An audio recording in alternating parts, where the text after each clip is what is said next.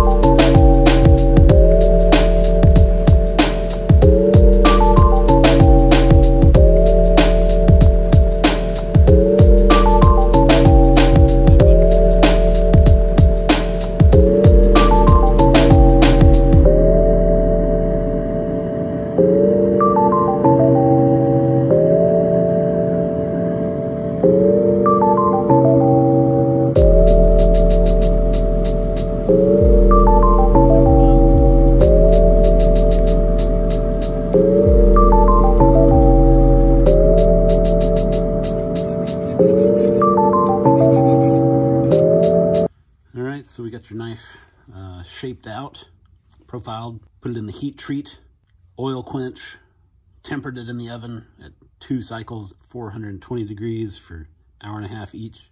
So this blade should be nice and hard now. So we're gonna put it on the grinder, get all this scale and oil and stuff cleaned up off of it, and get it nice and shiny. And get an edge on it, and then we'll start working on the handle. Let's go.